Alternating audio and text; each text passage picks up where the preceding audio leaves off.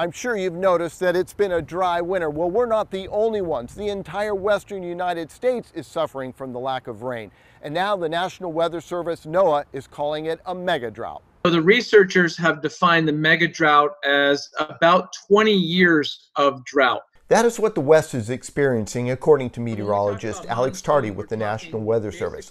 Not every year, but sustained deficits over the past 20 years. This year, we're 4+ inches below average. May not sound like much, right? But when our annual average is only about 10 inches of rain, we're missing about half of our rainfall. That lack of rain extends across the Colorado Basin.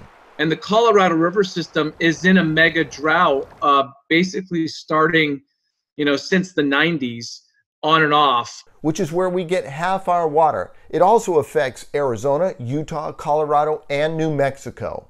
Really has brought severe drought all across the Southwest and Intermountain West, including the Rockies. This is compounded by the lack of summer monsoons.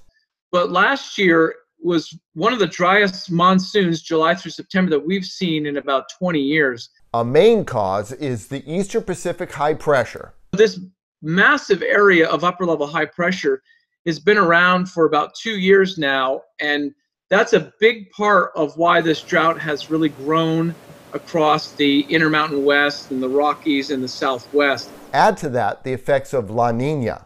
That is why we're already seeing this expansion and why we're predicting, additional expansion of the drought across much of the lower part of the United States. The West has had droughts in the past, but management will be the key to getting through this one. There's no doubt we've entered into a severe to exceptional drought. So it's going to be really important how we manage the Colorado system and California as we go forward here, because there's not a lot of promise for major or significant relief from just precipitation alone.